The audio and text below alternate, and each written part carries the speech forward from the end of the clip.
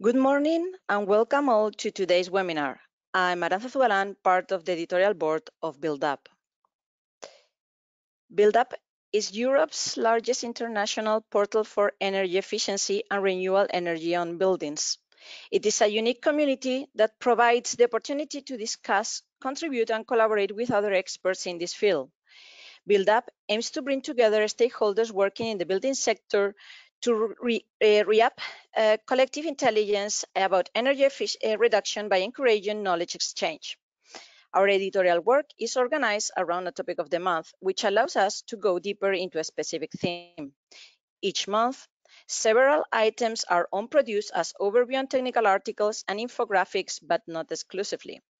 BuildUp also offers the opportunity to host webinars on all the topics related to energy efficiency. More recently, BuildUp has opened the opportunity to distinguished experts in the field to share their knowledge in front of our cameras in the BuildUp Expert Talks.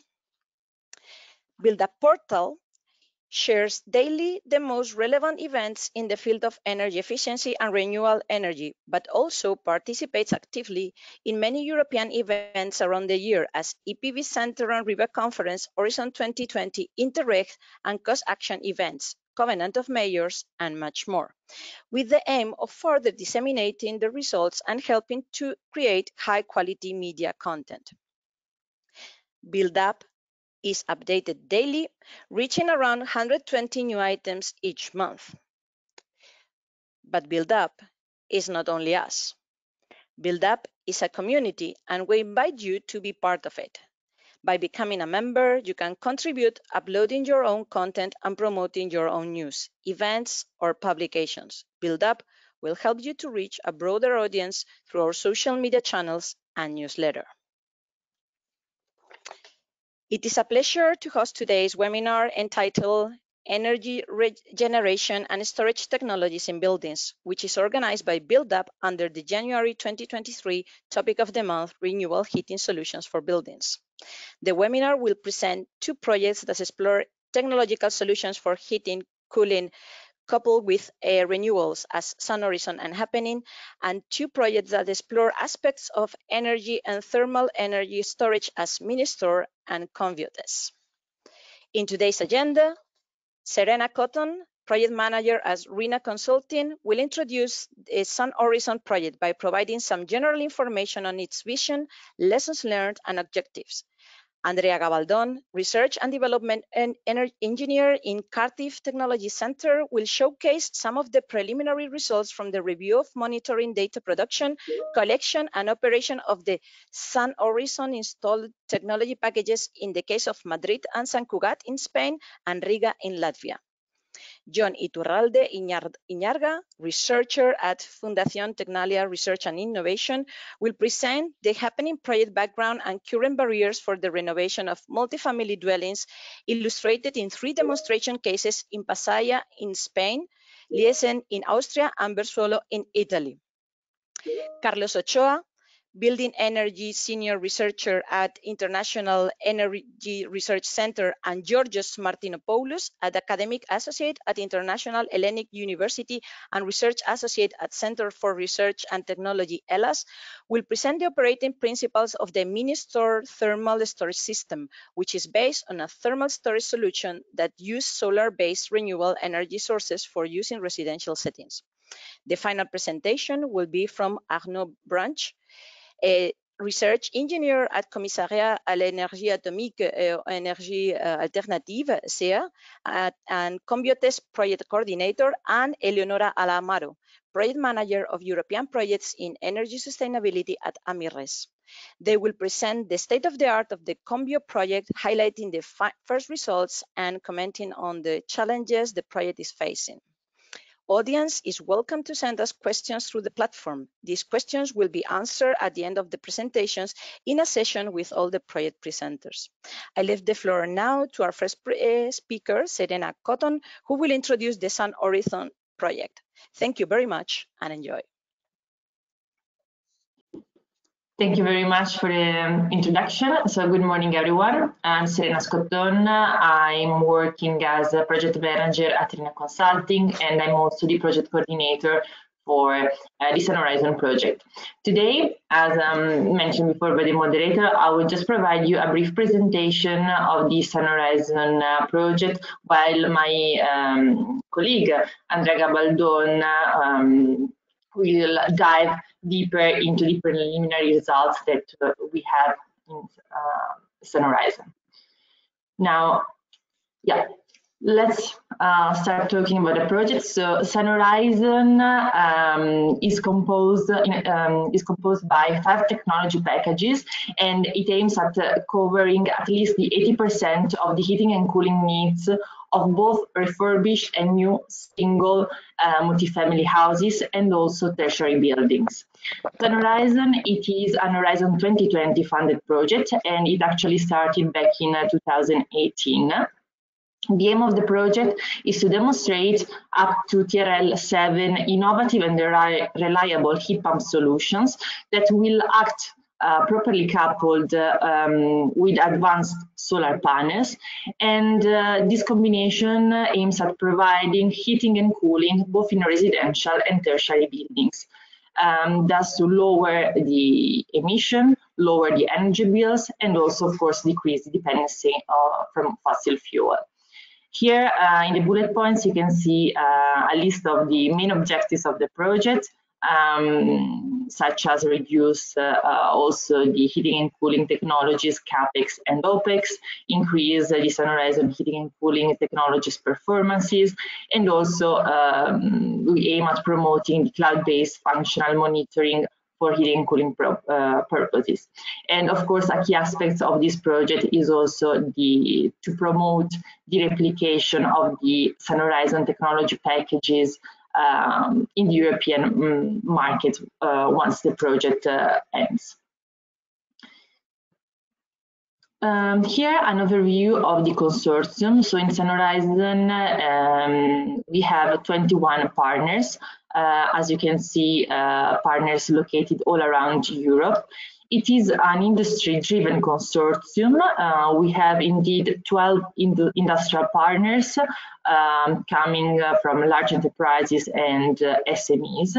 We have 5 top-level academic institutions and 4 associations and stakeholders acting as demo sites. In this slide, I would like to give you more information about the 5 technology packages that we have developed in SunHorizon. So these 5 technology packages present different combinations of all the technologies involved in the project. So as I said before, heat pumps and solar technologies are the key technology in the SunHorizon project. So for the heat pumps, we have an hybrid absorption compressor cascade chiller provided by Fahrenheit. We have BDR Thermea heat pumps, and also we have gas-driven heat pump provided by Boostit. While regarding the solar technologies, we have hybrid PVT panels provided by Dual Sun, and vacuum solar thermal panels provided by TDP Solar, and an hybridation of heat pumps, solar thermal, and PV provided by BDR. While in this technology package, we also have important storage component. So we have a stratified thermal storage tank provided by Rakuten. So these are, let's say, the main technologies involved in the project, and by combining them in different ways, we obtain 5 technology packages that are mainly tested in real demo sites located all around Europe. And the technology packages aims at covering space cooling, space heating, and domestic hot water needs in the demo sites. In this slide, we indicate where the SunHorizon demo sites are located and where we are testing each technology package. We have one demo site in Berlin, which is located in a cold European climate area, and there we are testing a parallel integration of TVP and Bostit, and we are providing heating and needs in a smaller residential house, while in Nuremberg we are testing technology package 2, as well as in Riga. So let's say two cold climatic areas, but in different countries. Then technology package 3 in Sakugat, which is a solar-driven heat pump for cooling. It is tested in a tertiary center, in a tertiary building dedicated to civic and social activities. While technology package 4, it is tested in Madrid in a large residential building. And here we have a combination of the dual sun hybrid PVT panels with VDR heat pump. As you can see from the schematic, technology package 5, it is not reported because indeed it was only tested in simulation in 3 locations. We are not testing it in, let's say, a real demo site. And with that, this is all from my side, and I will leave the floor to my colleague Andrea Gabaldon from CATIF to provide you more data on the preliminary results. Thank you. Thank you, Serena, for the introduction on SunHorizon project. So as you have seen, we have 6 demonstration sites, and out of these 6, only 3 have started the implementation, and we have some results for you to show you. So we start with Riga demo site. In this demo site, as Serena have explained, we have implemented technology package 2, which consists on a hybrid photovoltaic thermal panel that drives the evaporator of a gas-driven heat pump to provide space heating and domestic hot water. The electricity production from these panels also cover the electricity needs of the houses. There are 2 houses in Riga, single houses, and in these 2 houses we have learned that, for instance, the hybrid solar panels, as they have propylene in the pipes, they have caused a variation of pressure in the commissioning that have affected the installation. This variation of pressure, among other things that have happened, led to the gas-driven heat pump to have some leaks and finally stopped running. Nevertheless, as the gas-driven heat pump had a secondary boiler that provided the heating as a backup, we were still able to provide some savings, especially in Sunisi house, around 1,700 kilowatt hours. But as you know, in the world there is an increase on the cost of gas, which has also led to not have cost savings in this house. Anyway, the comfort, it was always met, and for you to know, this heat pump will be replaced with a hybrid concept with a compression electric heat pump and a gas boiler for peaks, which will allow also to use more the PV production for driving the electric heat pump. Regarding the electricity balance, I'm going to show you the case of Sunisi because it's the one that also will apply a hybrid controller, an optimizer of the PV production and the heat pump production. In this case, we have been able to achieve 40% of self-consumption in the house and a solar electric efficiency of around 17%. The excess of energy of the house is exported to the grid, and that have allowed to save 370 euros only in 3 months. So it's successfully going, although there are problems in the gas-driven heat pump.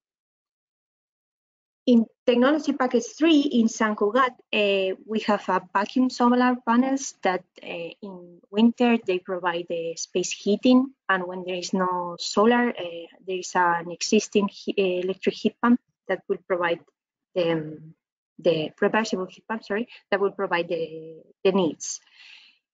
In summer, the solar production drives an absorption chiller that, as Renena said, is hybrid. It has a part that is a normal compression heat pump and a part that is an absorption, and that allows to achieve a graded performance in the technology package and provide the space cooling in this tertiary building.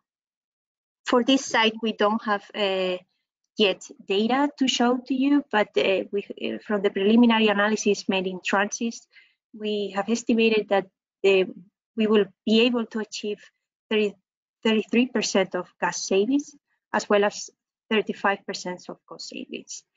If during the installation of the technologies, for instance, as you can see in the picture, we have a very huge thermal tank, and this led to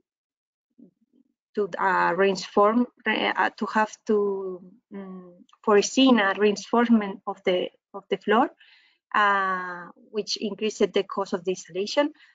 But anyway, now the solar panels and all the systems producing and providing the needs of this building, meeting all the comfort needs and gas savings. So in technology package 4, we have applied to social housing in Madrid, and in this case, the hybrid panels also drive the evaporator of a heat pump to provide space heating and domestic hot water in winter, and in summer, it provides the domestic hot water and space cooling. We also have a compression heat pump to provide as a backup all the needs when there is no sun. The dual sun panels also produce electricity that allows to reduce the cost of the entire system and provide an affordable heating and cooling and domestic hot water production to the houses, which is very important because, as I said, it's social housing. In this case, we don't have data yet to show to you, but from the estimations from Transys, we got that we can achieve savings on emissions from 55% to 70% of gas emissions and 37% of cost savings. In this case, also the PVT panels had some problems during the commissioning, but they are being solved, and but still the brine water heat pump that is coupled with the solar panels has not been run yet. But anyway, as we have the air water heat pump as a backup, all the demands are being covered anyway. And you have here some pictures. Overall, there are many lessons learned from this project. It has been running from a long time, and it was very important for us, the collaboration, because as you can imagine, having so many technical providers to be able to design a technology package is important to coordinate and integrate the inputs from all of them. And it was difficult, but finally we got it thanks to a good collaboration. Also, we encountered some barriers, such as low social acceptance, because these are unknown technologies, and especially as they are coupled together, the installers were not very hesitant to apply to the tendering procedures because of the unknown of these configurations. Furthermore, the inclusions of installers had language barriers, and studies were translated for the tendering procedures, which led a lot of delays. And as all other projects, we are facing shortages of installers and suppliers, and this is very important. Well, this has affected us very hard because of the risk that the technology packages has because of the unknown technologies. Many uncertainties led to the project to have some delays, but anyway, we are on track, and we are demonstrating that the technology packages of SunHorizon can provide heating and cooling to residential and tertiary buildings with lower emissions, less cost, and more energy savings than conventional technologies. So thank you all. If you have any questions, we can answer them at the end. Thank you very much to both of you, Serena and Andrea. So interesting insights about the SunHorizon project, very important right now for residential. I leave the floor now to Johnny Turralde Iñarga, a researcher at Fundación Tecnalia Research and Innovation, who will explain another project on collecting. Thank you so much. Thank you very much, Aranza, for the introduction. Yeah, I'm Johnny Turralde from Tecnalia, and I will present a project which also is acting, let's say, on similar topics or with the same philosophy as SunHorizon, but I think we are proposing some other different technologies as well, which may be very interesting as a complementary, let's say, proposal for the common goals that we all share in this case, which are, let's say, the decarbonization of buildings. In our case, Happening project is focused on the retrofitting of existing buildings. And in this retrofitting, more specifically, the project aims only at active solutions. So, of course, the first step always is to retrofit the envelope and you know, to apply measures for the passive part of the building, but in this case we are only acting at the active part. So within this framework, heat pumps are clearly, as we can see already now in the market, a really strong technology that can help to decarbonize the building sector, and this is because we can easily combine them, and this is really important to have a hybrid solution of heat pumps with other renewable energy production technologies, like for example PVT, as presented by by my colleagues in the previous presentation. But yet we don't see much progress on this, and these kind of renovations are still marginal. So this project Happening works at fostering or trying to solve these barriers that may be hindering the implementation of these solutions. And what are these barriers? Well, we have two kinds of barriers: technical ones and non-technical ones. The technical ones mainly are that when you install a heat pump in an existing building,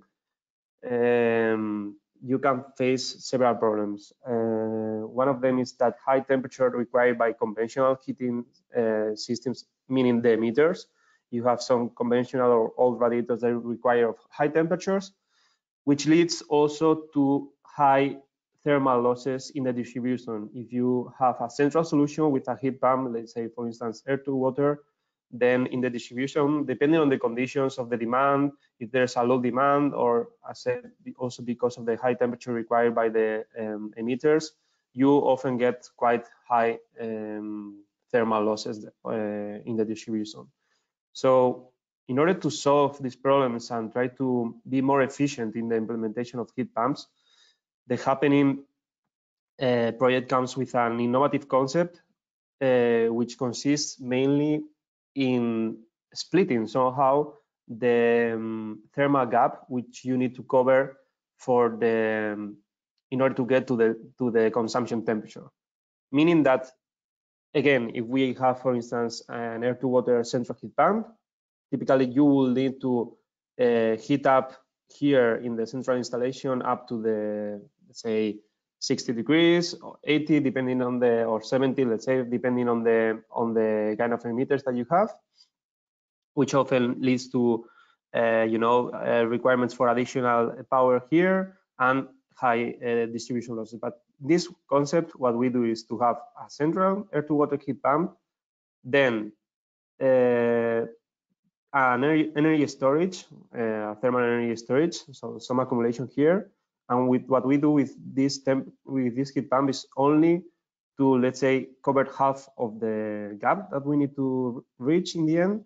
And we only generate temperature at around 20, 30 degrees and have this water in the distribution at low temperature, which minimizes the heat losses. And then at individual level, so in each dwelling, you have a water-to-water heat pump, which is hanging from this water loop, and then it covers the last thermal gap until the consumption temperature. On top of this, we have some renewable generation, so PV or PVT, which can be used easily by the central heat pump. And the beauty of this system is that with this configuration, we managed to decouple the generation from the consumption. And this leads to multiple benefits, like, for instance, the air-to-water heat pump, which is relying on the outdoor temperature. You can play around with the optimization and the smart controls in order to operate it only in the best conditions available during the day, which are the central hours of the day, in which you also have the highest solar production, which in the end increases a lot the COP of this heat pump. And then you can, as said, play around with this thermal storage to decouple this generation and use it for later on,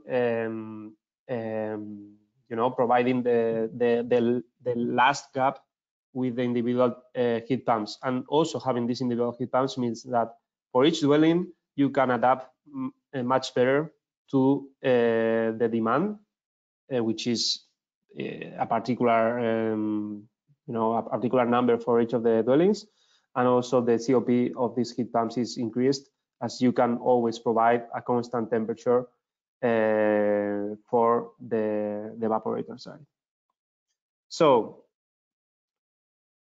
also this leads to the possibility of having different configurations within the same building, because all of the dwellings, let's say, are connected to this central loop, but then in each dwelling you can decide the heat pump plus emitter that best suits your needs or your requirements in terms of the works required for the installation, the costs, and then the efficiency and the kind of emitter that you prefer at your home to provide the heat. So you can go from conventional radiators with for instance, propane heat pump that is suitable with these temperatures. Then you can switch also to lower temperature emitters like fan coils and also micro heat pumps, which are a development of this system, of this project, and I will show a bit later on. Then you also have some barriers which are non-technical, and these are mainly, as also commented in the previous presentation, the lack of information, the uncertainty that it generates about the performance of these kind of systems, also lack of knowledge or training of installers, and the costs that are usually higher, the initial cost, implementation cost, that then you will recover in the OPEX.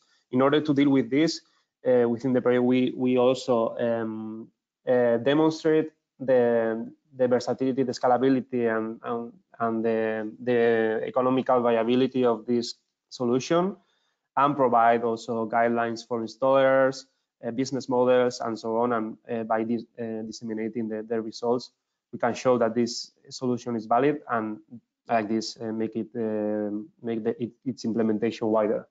In order to meet these goals, we have a consortium with various, let's say, profiles. So we have research centers. We also have heat pump manufacturers, ESCOs, housing entities, and so on, so that we can cover all of these tasks successfully. And now I will just show some of the demo cases that are in different status of implementation.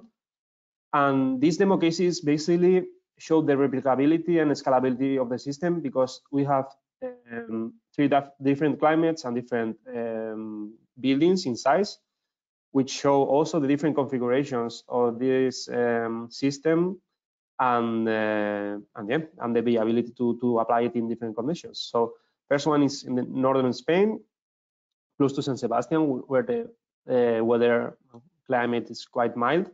And this is the smallest one with 8 dwellings.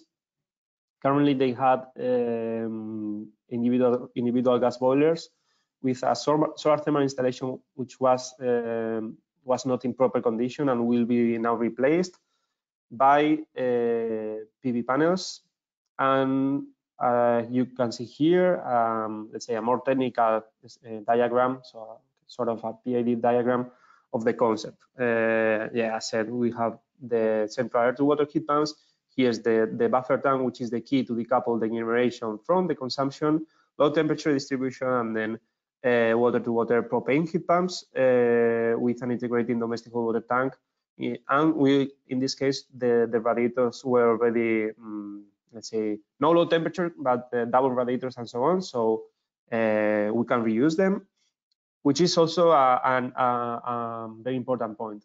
When we are talking about retrofitting, it is really important to make the most out of the current installation and be able to reuse it as much as possible in order to minimize the cost and make it easier to implement the solution. Then the second in size is in Verzuolo, northwestern Italy, close to the Alps. In this case, we have the hottest summers of all the 3 demos. So in this one, the cooling demand is relevant. So far, with the old system, they didn't have cooling. So now with the new one, they have, which is an improvement for also the comfort, not only the efficiency and the cost and so on. The previous one was a social housing. In this case, it's a privately owned building, which also shows, let's say, that we can deal with different kind of conditions in terms of the type of buildings and how they are managed. In this case, it's a quite old building. Actually, it's a historic one, so it's preserved and so on. But it was renovated in terms of passive measures, so the envelope and so on was retrofitted recently. So far, they had a central gas boiler for heating and domestic water, and then fan coils as emitters. And as you will see now, with some of the new technology developed in the project, the micro heat pumps, it's really convenient and really easy to replace this kind of emitters. As you can see here, these are the old emitters, so quite big and old fan coils, which are mounted both on the wall and within the roof. The new units are quite thinner, but one important point here is that they are not just emitters like a fan coil that needs the hot or cold water to release, let's say, the heat to the ambient. In this case, they are micro heat pumps, which means that they receive the water at this neutral temperature, and they have a compressor and a small refrigerant cycle within each of the units, and they can provide both heating and cooling within the units. And this means that they can operate really efficiently in the temperatures that we are having in this system. And they also have low temperature for condensation and so on. So these units will be really efficient, or are being really efficient, because these, as you can see, are already installed. These are some pictures of the installation, but they are currently running and running fine. And then the last demo is in Austria, where the winters are the coldest. It's the largest building. Actually, it's, let's say, like you can see here, a series of houses which are connected now with the new system and a central installation. And then they have well, as you can see here, the previous situation was really chaotic, let's say, because some of them had gas boilers, some others still had really old wooden stoves and so on. So this also shows that, let's say, we can, even if, of course, the implementation costs are in this case higher, the system can be implemented in some buildings with really various or different conditions in terms of current equipment. So now, in this case, the system will be really, really similar to the one that I showed for Spain, but of course larger in volume and capacity, which also shows the scalability of the concept. So yeah, just a recap. Let's say the main innovation of the project is the heat distribution of or let's say the philosophy of the concept behind this heating system, that you decouple the generation from the consumption, and this leads to really high COPs and the possibility of maximizing and the renewable energy that you are able to put into the system. Yeah, and to provide the service really efficiently, with the reduction of thermal losses, high COP for both central and individual heat pumps. And as you have seen now with the demos, it provides a high versatility in terms of implementation possibilities and scalability, because it can be applied in different climate, building sizes, and so on. So that was it from my side. If you have any questions, yeah, we can. I will answer them later on. Thank you very much, John. Thank you very much for putting multifamily dwellings and renovation key topics on the pipeline, so our audience can ask. I remind you that you can ask whatever you want in the questions. Please send it to us. We will do the Q&A session at the end of the presentations. And we go now with the MiniStor project that will be presented by Carlos Ochoa and Georgios Martinopoulos. The floor is yours. Thank you so much.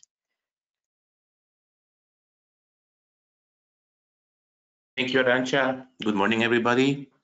My name is Carlos Ochoa. I'm a senior researcher at the International Energy Research Centre based in Cork, Ireland.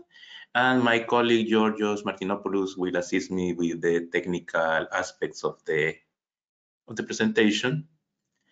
The name of the project is MiniStor, which stands for Minimal Energy Storage System. And why we need thermal storage systems is because we have a large potential of energy use from renewable energy sources. But unfortunately, renewable energy sources also have a high variability. For example, we don't have enough sunshine during the winter. Wind is not well predicted. So we need somewhere to store the energy that can be generated from these sources.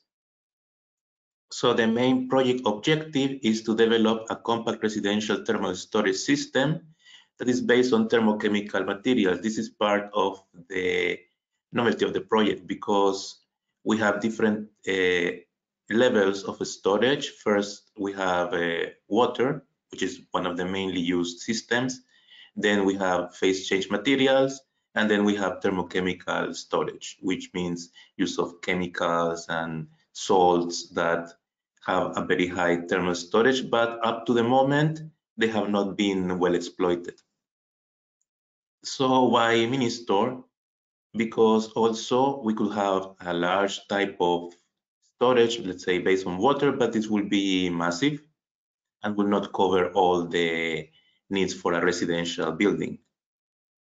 And in this case, we also try to make a storage that is both useful for heating and cooling, because we could use the same variability for these energies, which varies in different degrees in Europe. At the same time, MiniStor will provide electricity in order to help to pay itself, because as we will see, there is an issue about the costs. Also, MiniStor will take into account the consumer desires in terms of the comfort that they want, so that the system can supplement the needs of that are provided by renewable energy. And we are aiming to reduce the energy consumption by 44%. At the same time, the return of investment will be in around a little bit more than 6.5 years. Then the impact that we want to achieve is to achieve the minimal energy storage, because it will be around 0.7 of cubic meter of combined storage. Then, as I said before, trying to leverage the variability of renewable energy to increase the energy security, minimize the environmental impact by reducing the use of fossil fuels, and this will lead to a decarbonized building stock in the European Union, as well to support the energy policies and the energy market. This is the initial concept as it was seen from the proposal. And the system, as you can see in the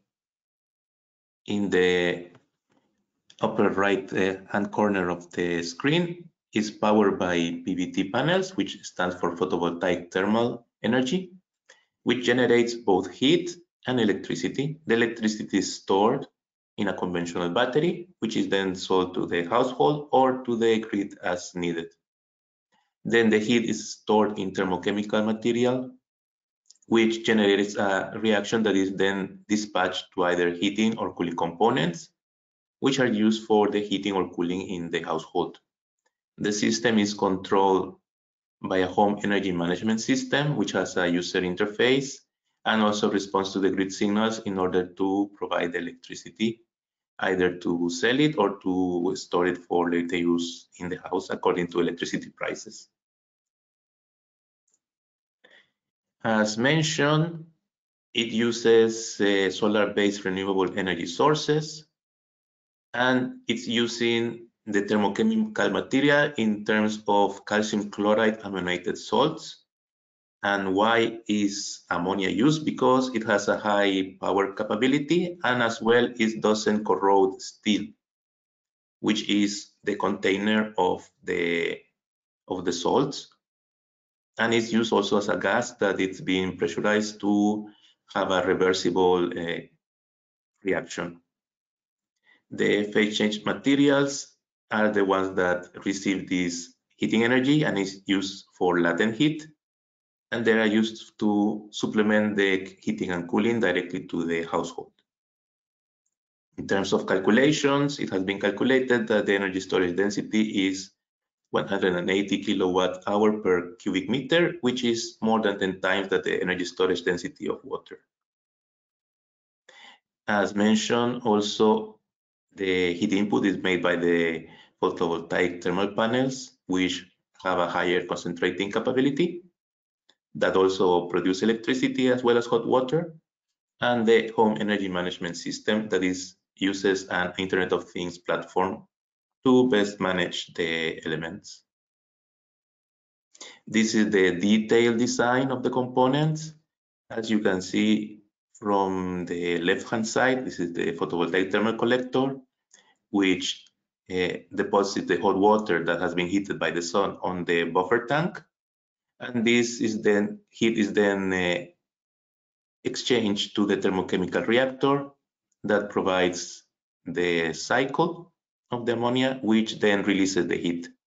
The heat is then upgraded by a heat pump, which is then dispatched to either a cold PCM or a hot PCM for use in the household.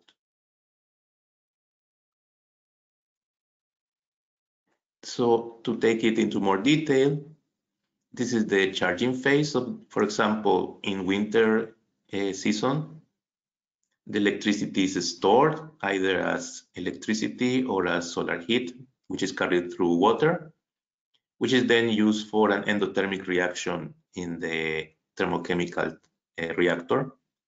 Gaseous ammonia is released, which is then It's then circulated to an ammonia tank, which pressurizes it and becomes liquid. And this releases heat, which is then sent to the heat pump, which is either used for the household or for the phase change material. Then the discharging phase, for example, in winter, is that the ammonia is evaporated through the same compressor.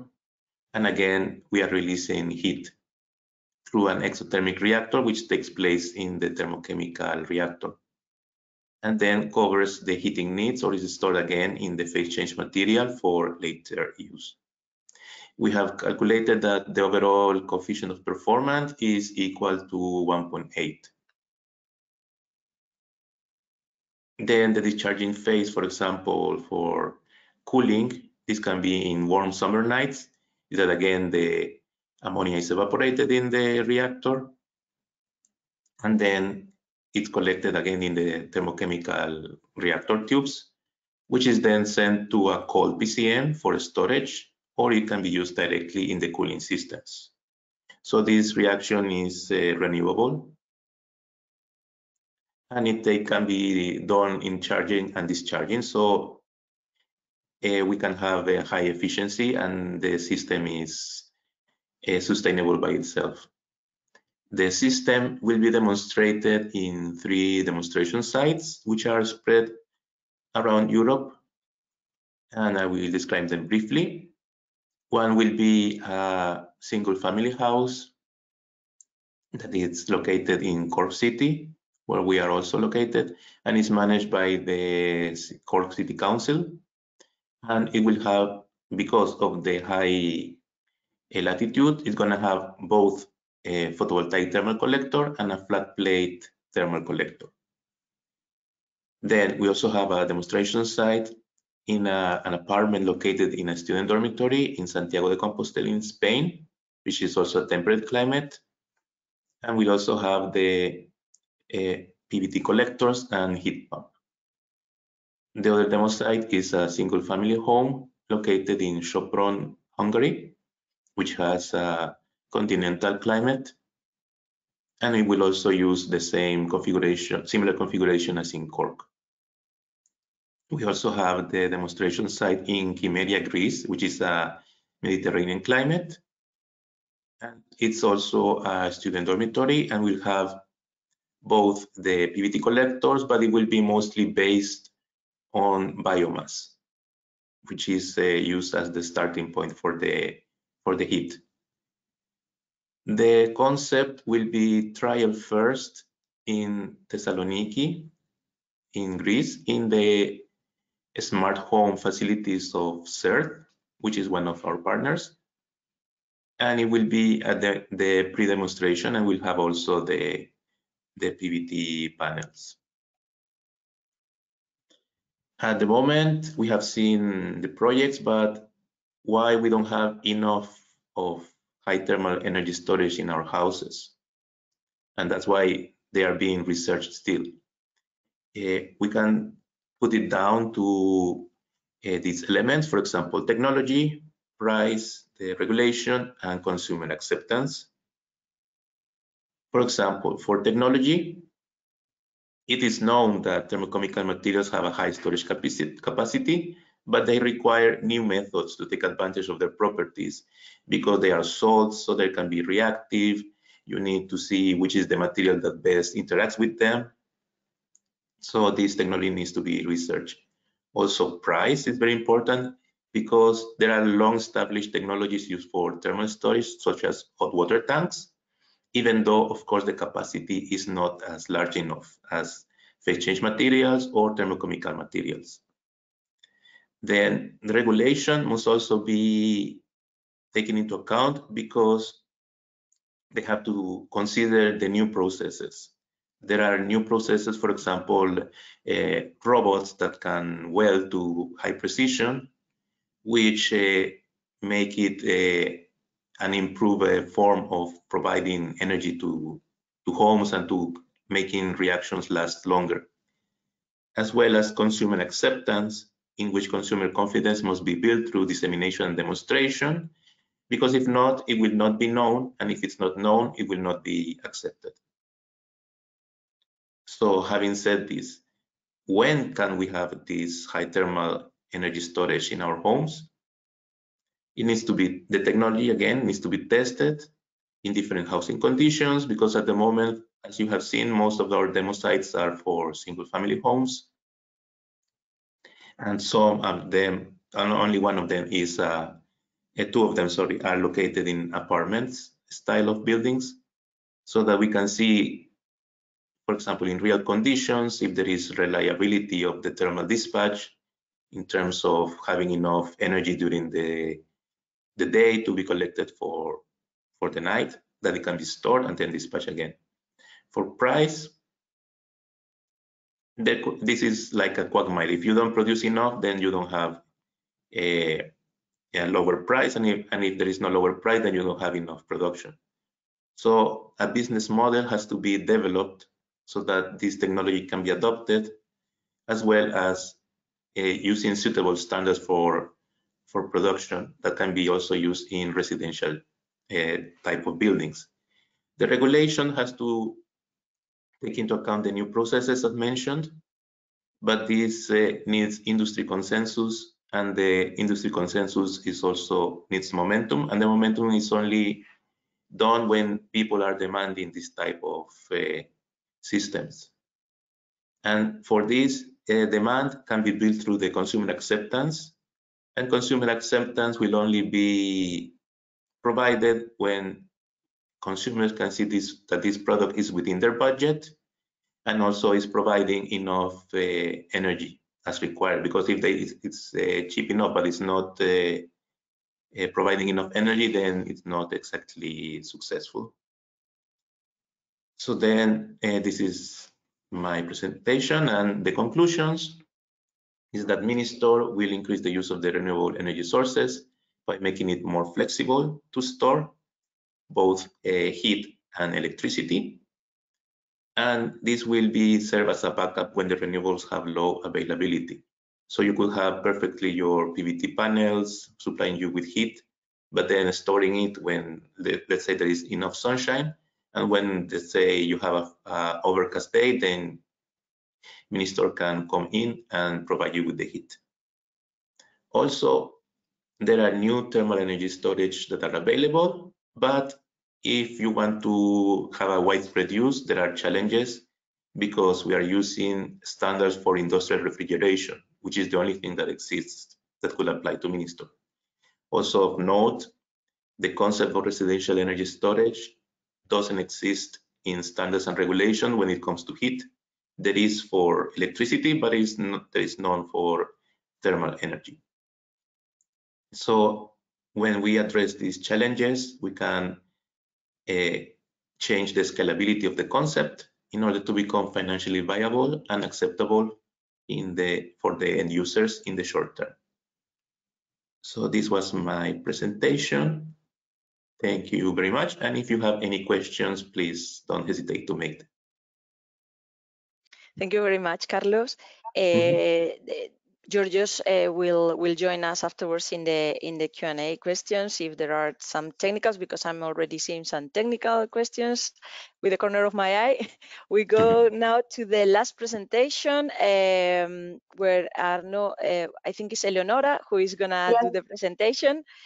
And we are finishing with ComBioTES that have just been awarded. So thank you very much, Eleonora. Yes. Thank you very much. Good morning. I'm Eleonora Lamaro, and I'm the project manager of ComBioTES. ComBioTES stands for Compact Bio-Based Thermal Energy Storage for Buildings, so it's pretty much related to the previous project. And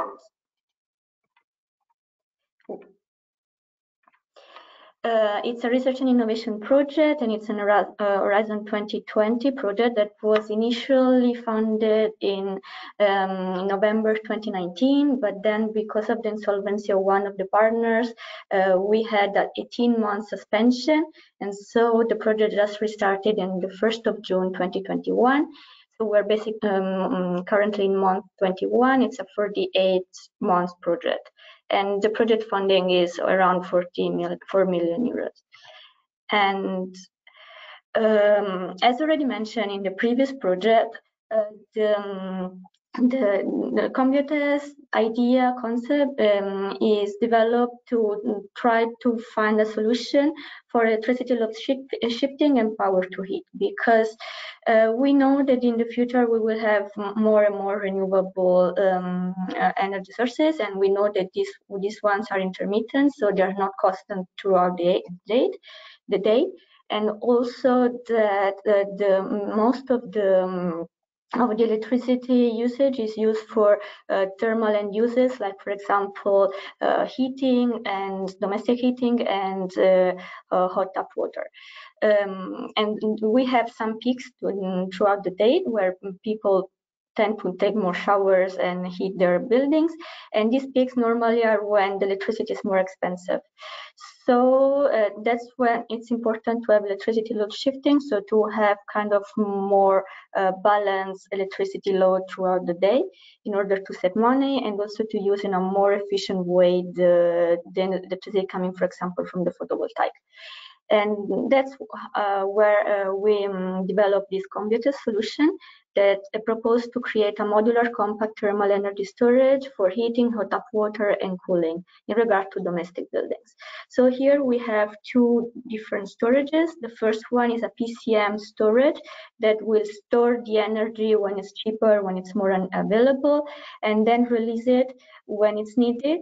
And through the versatile storage, it can become like heating in winter, cooling in summer, and hot domestic tap water. And the project is organized in different work packages.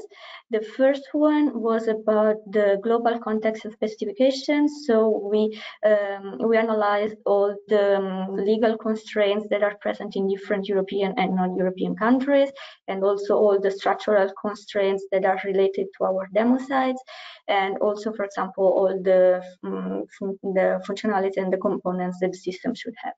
Then this information went to the system development phase, where we have 3 work packages. The work package 2 is developing the 2 thermal energy storages, so the PCM and the versatile one. Then work package 3 is studying a PCM material that can suit the ComBioTES needs and can be then used in the PCM storage. And then work package 4 is developing the energy management system that will manage and control the whole system and the integration between the two storages. Then there will be the demonstration phase. That it's pretty long one. It's 1 year one. It's very it's divided into 3 phases, and I will describe it later.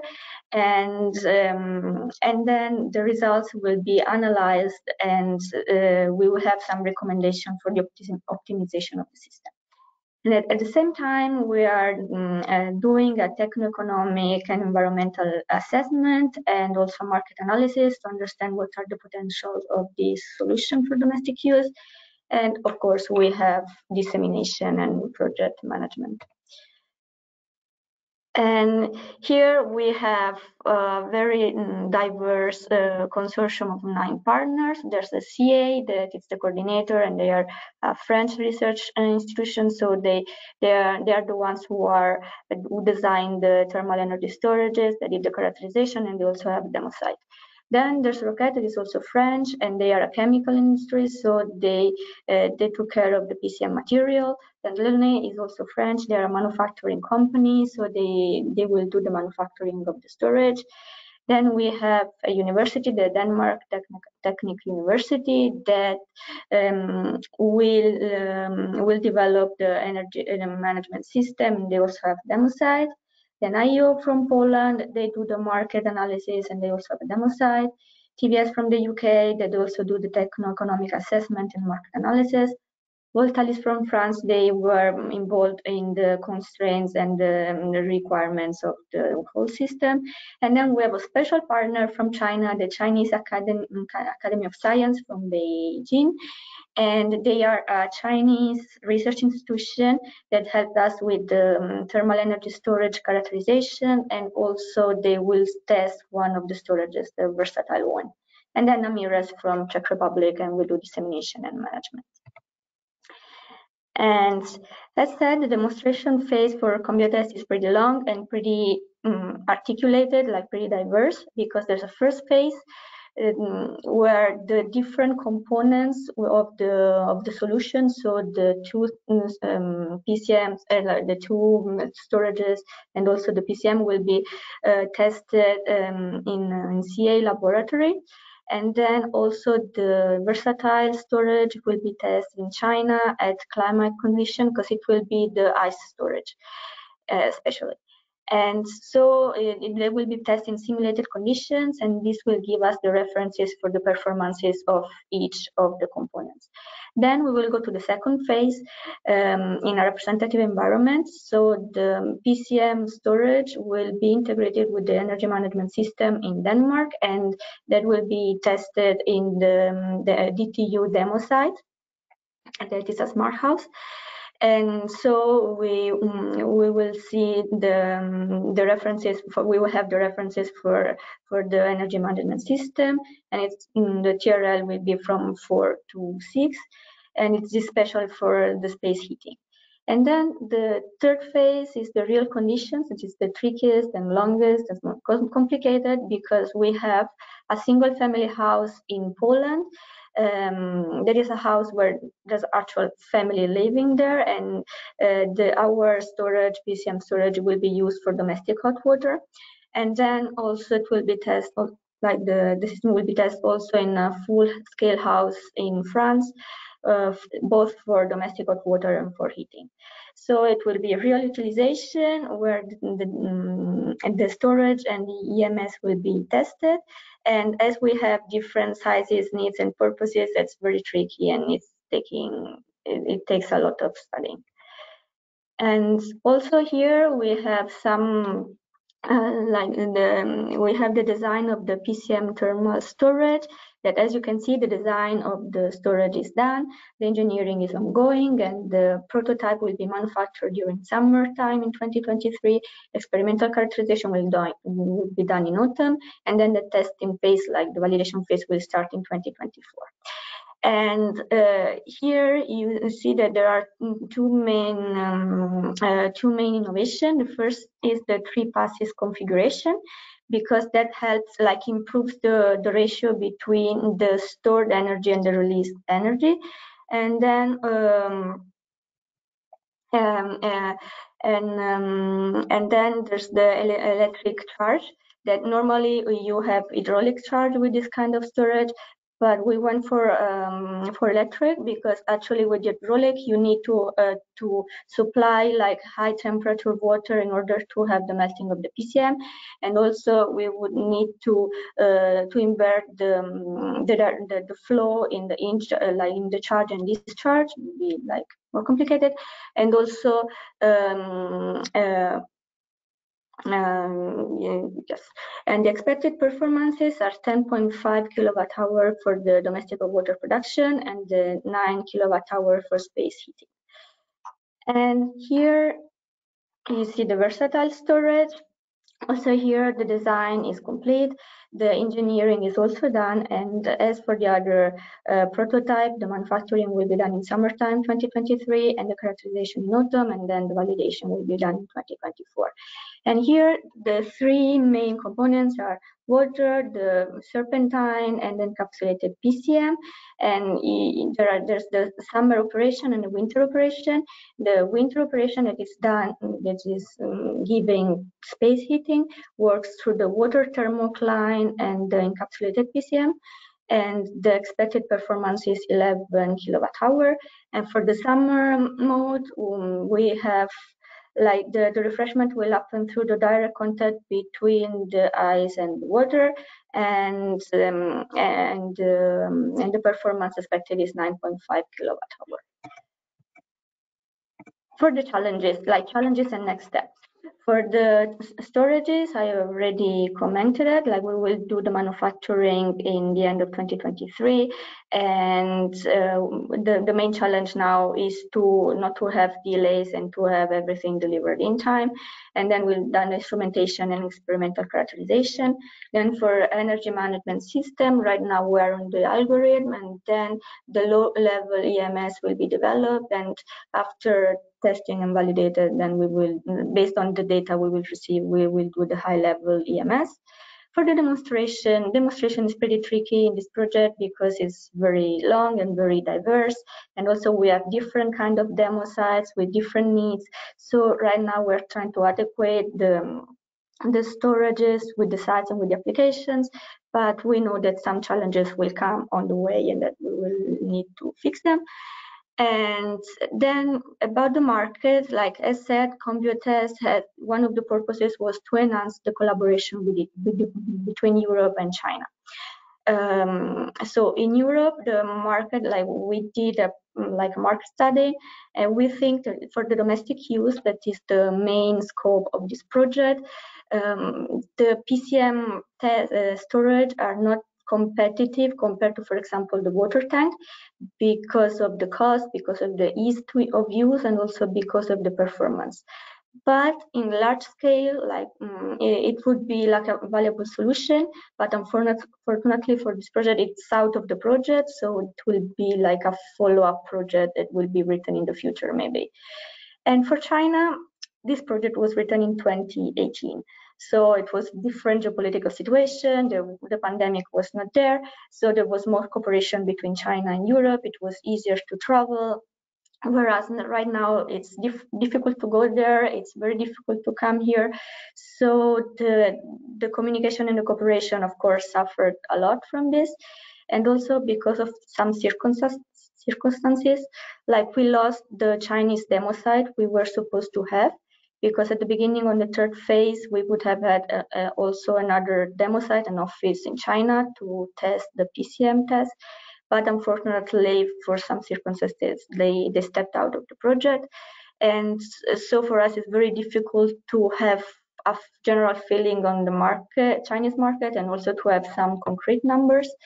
But we know that in China, for cultural reasons and historical reasons, they are very reluctant to have stagnating water in their house. Like, for example, they would go for a PCM test rather than for a water tank. So we know that the market has potential, but also in this case, like it will be for a follow-up project when the global situation will be different. And that's it. That's our presentation. That's our website. And in case you have doubts or questions, you can ask us now together with the project coordinator that is here, or you can write an email to our addresses. Thank you.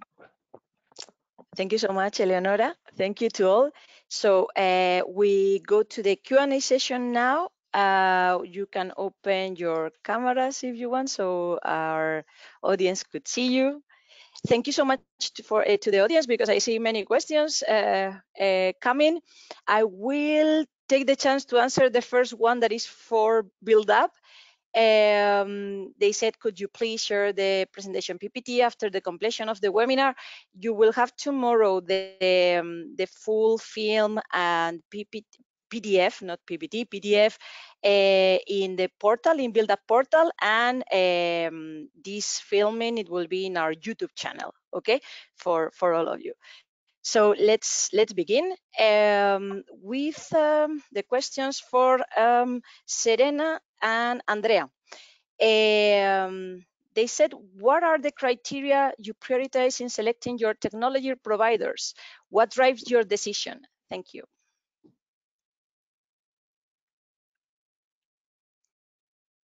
Well, so you can go, Serena, but in general, I would say that this was decided in the proposal stage, so we have not decided on these technologies during the project, but before the project started. So that's why. Maybe Serena can complement. Yes, so generally, let's say, so we decided to structure SunHorizon by using generally heat pumps and solar technologies, because back in 2000, end of 2017, when actually the entire consortium wrote the proposal, but I think it is actually a fact that it still stands with the current market, but so we identified heat pumps and solar technologies as the most accepted technologies for renewable energies at the time. So let's say we wanted to test them in a real scenario and let's say compile different technology packages with the two most accepted technologies at the time. Also first to see also how the stakeholders would react, let's say the feedback that we could collect by the testing of different technology packages in different scenarios, and also second, of course, from the technical point of view, also to collect monitoring data and see how the technologies were performing in different climate areas. Yeah, so this was the idea behind. As I said, the project started in 2018, so it means that it was written end of 2017, so a while ago. Thank you so much. Let's go for the Happening project. John, could you tell us more about your smart energy management system and the challenges you face it? Yeah, well, the smart energy management system is currently, let's say, under development. We are, let's say, it's a bit of a complex problem, depending on how smart you want it to be. So we are aiming at integrating also weather forecast, demand forecast, and so on, in order to have, let's say, the full picture about what are the variables that affect the problem, in order to get to the optimum, really the overall optimal solution. And in order to do this, we are using different, let's say, information sources, like, for instance, the weather forecast and so on. And we are also working on some, neural network and different kind of machine learning or different resolution techniques in order to solve all of these problem and get to an optimum. The main challenge, or the main normally in this kind of system, the main challenge is to decide how to operate the central heat pump. As I explained, it is the one you can really play with, because it's decoupled from the rest of the system, sort of, because of the thermal energy storage that you have in between. So the idea is to optimize its performance in order to get the highest COPs and efficiencies in the system. So we started now. Of course, the systems that are already running, they are running based on some, let's say, more simple reference control based on rules. But we are now developing all of these smart controls in simulations and so on, and they will be deployed soon in the demos. So we'll see about that. And we will face more challenges for sure. You have more questions about this. They're interested to know how long heat could be stored in the designed heat storage system, and how long it can be functioned without solar energy supply for multi-family buildings. It all depends on the volume available for the storage. In our case, for instance, for the Spanish demo, we have a 2,000 liter storage. And typically, this will be at a temperature, let's say, as a base, it will be at a temperature around 25, 30 degrees in order to have the heat pump operating at the highest or the best COP possible. But then when you have the renewables, like the PV and so on, if you have some surplus that you cannot consume, then you increase the set point of this heat pump in order to store this energy. So, I mean, what we see is that with the surplus, because of course, first when you have the PV or the renewable energy produced, you should consume it immediately with the current consumptions, which is the most efficient way, of course. But then we see that, for instance, with a 2,000 liter storage, plus also there will be some electric battery of around 14 kilowatt hours. We see that we are able to deal with the daily, let's say, mismatch between the generation and the demand throughout the day. And also if the next day there is no sun, for instance, you can always take this into account and overcharge sort of the storage by increasing the temperature and then make use of it. So yeah, for instance, for a 8 dwelling building with a 2,000 liters storage, which is not so big, and playing with the temperature, you can manage. Perfect. Thank you so much, John. Very thorough explanation. MiniStor, Carlos and Georgios, what are your security constraints along with the risk associated with ammonia, liquid, and evaporation? Well, the security constraints are defined in the standards that we are using for the production of the system. And they also consider, for example, the types of alarms that are being used, the amount of ammonia that can be stored in a certain environment, as well as where the system can be used. So this has led that we can only use it, for example, outdoors and in what would be the equivalent of a machinery room. So this provides already some design guidelines on how to do this that are also detailed in the same standards.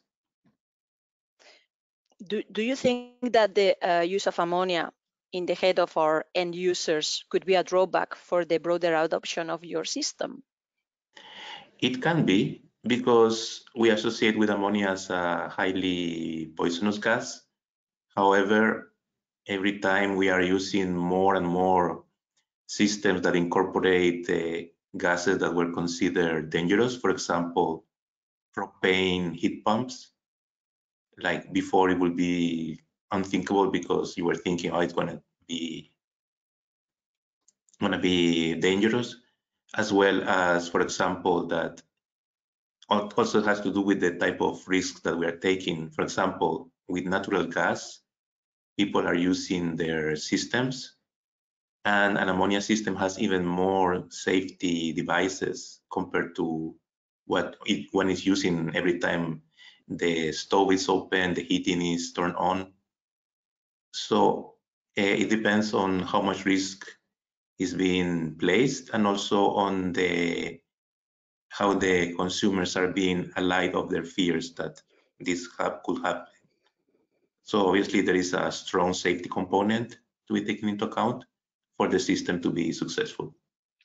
And finally, could steel LPG tanks could be used for the thermotechnical reactor? Georgios, do you have any comment on this? I know that they are made out of steel, but I don't know if they have the same characteristics and specifications as LNG. As we are currently in the planning phase, I don't have the information as to if the characteristics are similar. Okay, thank you so much. ComBioTES, Arnaud and Eleonora, our audience want to know, she would like, Marilyn, in this case, would like to understand the role of Roquette Fresh SAS as an industry specialized in manufacturing pharma ingredients in your consortium. Initially, Roquette is a manufacturer of polyol, which are used for food industry, for pharmaceutical industry, but this kind of products can be used also as phase change material. They have some high latent energy, so we have to. They show some issues with melting and solidification, but they have some relevant properties to be used as phase change material. Very interesting. They also want to know if the big storage tanks could be buried underground outside. The big storage tank. I don't really understand what is the question, the meaning of the question, but I will try to answer. As said by Eleonora, one of the main conclusions at the moment is that we do not consider that residential scale for storage, for this kind of storage is really relevant. And then it will be more relevant to consider larger storage at building scale or larger scale also. So in this case, it will be relevant to consider to put them outside, yes. Okay, this is more general, so please feel free to answer. Giovanni said, very interesting, and thank you for the webinar. And he wonders if it's foreseen a life cycle approach, say 25 years, to compare the economic performance of various systems along with energy and environmental performance. Have you, any of you, done a life cycle approach? Some of you are very new ones, just being awarded. Well, I would say we still have not made it, but it will be considered during the course of the project. Perhaps Serena and Andrea, you are the ones that are finishing in September right now. Do you have that approach, or is foreseen in future? Yeah, simulated data was used for the life cycle assessment, but I didn't perform it myself, so I don't know the numbers. We can send you the results if you're interested. And once we have the monitoring data, we will use that to recalculate the life cycle assessment again and compare it with the simulated data. I believe it's important, no? Because all of you are working for end users, right? So we need to let them know what is gonna be their income. We talk about technicals, they talk about money, right? So we need to do these things. There is another general question, or more for, I will say, SunHorizon and HAPPENING as producers. Can you suggest essential software tools for simulating building integrated PVT systems? Have you used commercial, perhaps, already simulating tools? Have you created yours? Yeah, in the case of SunHorizon, we use Transys for the simulations, and I guess the person is asking because the Transys type for PVT systems is not so reliable. And what we have used for, because we have a Dual Sun as a partner in the consortium, and Dual Sun provided a type for their panels, specifically for their panels, that uses monitoring data. So, and it is commercial, so unfortunately. Okay, thank you so much. More questions for MiniStor in the line of ammonia. Could you suggest thermal chemical materials other than calcium chloride and ammonia? Yes, actually, there was one proposition to use barium chloride, but there was the disadvantage that then we will need to have the ammonia pump circulating 24 hours. So then this is not feasible. Of course, there are other salts that can be used, but the problem is that they are highly aggressive to steel. So they will corrode the tanks. So that's why calcium chloride is more or less stable, and then that's why it can be used.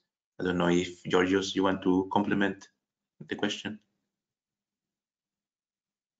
The other thing is that unfortunately we need to use ammonia because the temperatures in which the cycle operates is better suited for the use of renewable energy sources for the heat because we are at low temperatures.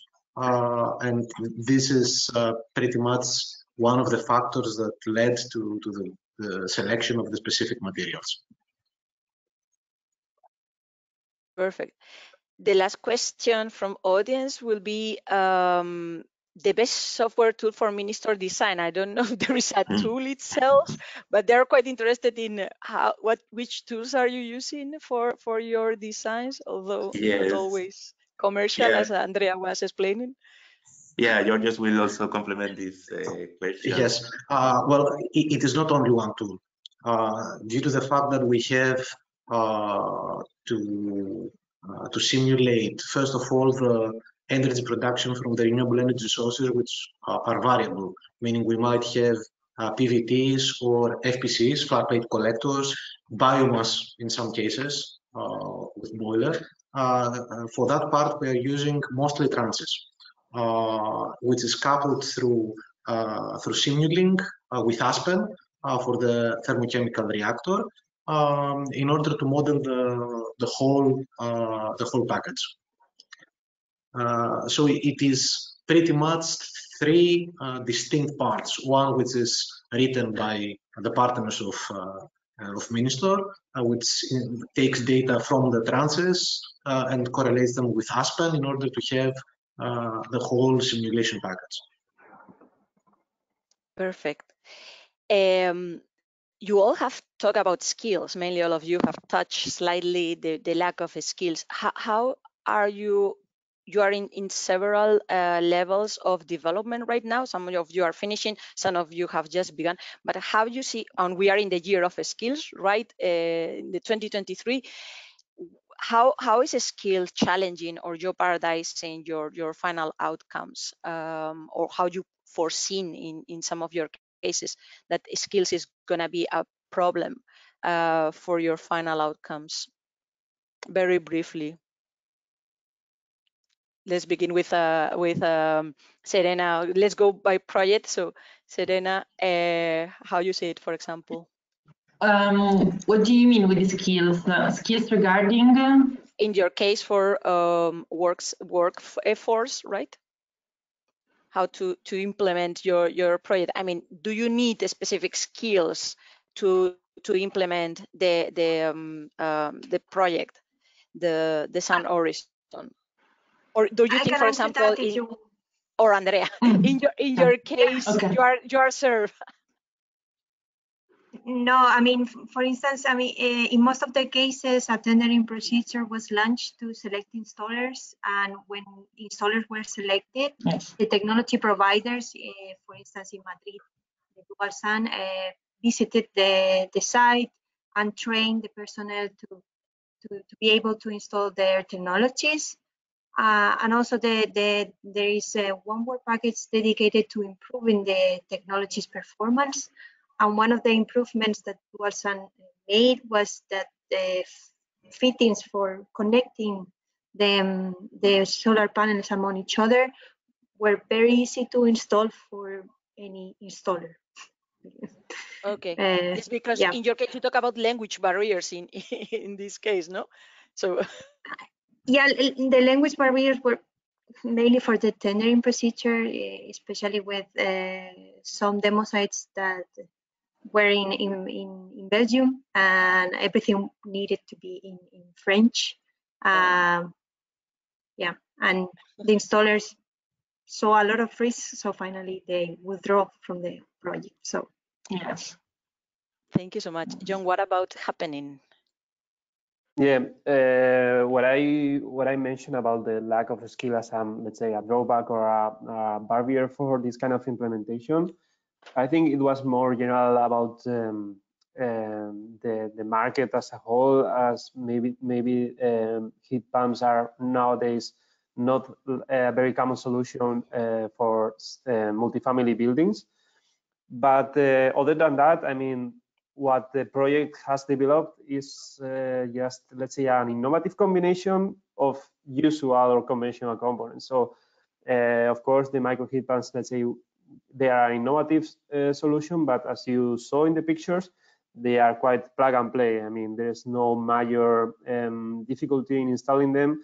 And also we always kept this in mind to design a system which is as much plug and play as possible and which doesn't pose any kind of difficulties or additional difficulties. So in our case, any installer familiar with heat pumps or refrigerant cycles and so on could do the work. It's just that, let's say, in the market, these kind of works or these kind of systems are not as common, for instance, in Spain as gas boilers. But that's just it. I guess now the things are changing and evolving quite quickly. So probably there will be a higher demand of this kind of skilled workers, and we will get them in the future.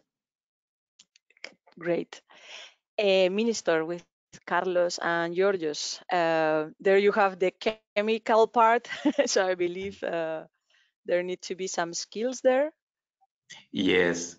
Yeah, also because in terms of regulation, you need the people that are certified to install that know about the ammonia. So this already restricts you to which type of installers you need. And also at the same time, this can be an opportunity for new markets because it will be something that might develop in the future, as well as, for example, with all the other projects with the new types of systems that are being developed. So there could be, at the moment, it might be like a restriction, but it can also be an opportunity because obviously if these systems are being installed, then clients will come to these specific technicians. Perfect. And finally, last but not least, Eleonora and Arnaud with ComBioTES, quite technical and edgy proposal for storage. Where is the skills there? Eleonora, for example, or Arnaud? Where is the skill? Do you think that ComBioTES is on need of specific skills to be implemented? Yes, for sure. During the installation, like for example, on the Polish demo site, we already know that we will have some troubles to find like people that have the skills to install and to follow up on the project. That's for sure. Then I don't know, Arnaud, do you have something else in mind? Yep, and just I was just looking, regarding the 3 other projects. I guess that ComBioTES is proposed a less ambitious solution. That means we do not want to try to change all the way to heat or to cool an house, and we do not propose multiple storage in series in parallel. And so, from my point of view, it makes the solution the easiest to be installed, because basically the PCM storage is a single component, and it can easily be manufactured as a single component, just plug and play components with a very low maintenance. The versatile storage is basically this is the same situation. So there's no specific skills. In any case, there's a need of more skilled people compared to classical water tank. In fact. And a final question from BuildUp. We have called you and we have put you together, and we wonder if after seeing the presentations of all the rest, you see particular results of technologies that you could see working together in the future or future projects. Do you see synergies among you? Yes, we do. Yeah, Carlos? absolutely. No, please, Carlos, go ahead. No, I mean, there are many different technologies and common challenges and outcomes that can be used for future projects. Because, for example, I find it very interesting the management of all the heat pumps in the HAPPENING project, also similar results that have been found in ComBioTES, and of course the lesson that had been learned from Andrea and Serena. In fact, yeah, I would say that in the direction that the market and everything is going is that, as I think we have seen in all the projects, there's greater demand of integrating somehow renewable energies into the energy supply of the buildings. And all the technologies proposed here, I would say they are to some extent compatible in terms that you can combine some generation technology like PVT panels, then the heat pumps using this electricity, or using the storages as a way to store it and to charge and everything. So in the end, I think it's good that there's this wide range of options available, so that probably we can find useful combinations of different components that can fit best the requirements of different buildings, climates, and so on. So absolutely. So let's do a few conclusions and say goodbye to our audience. First, thank you very much to all of our speakers for such an interesting insight of the generation and storage technologies at building level. During the presentation, it has been explained the need to develop appropriate thermal energy storage and production suitable for buildings to reduce electricity bill of end users. Main challenges have been thoroughly explained, and how it needs to overcome, in some cases, the lack of standards and regulations at residential level to improve scalability of the concept and become financially viable and acceptable to end users in the short term. Several cases studies have been presented to illustrate the high potential of coupling heat pumps with advanced solar panels that could also help to improve European current renovation rates. Skills of the workforce continue to be kind of a problem that need to be addressed in order to reach broader and quicker audience. Thank you so much to everybody.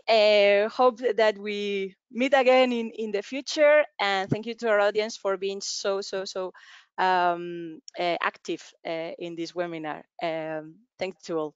Bye. Thank you. Thank you very much. Thank you. Bye bye.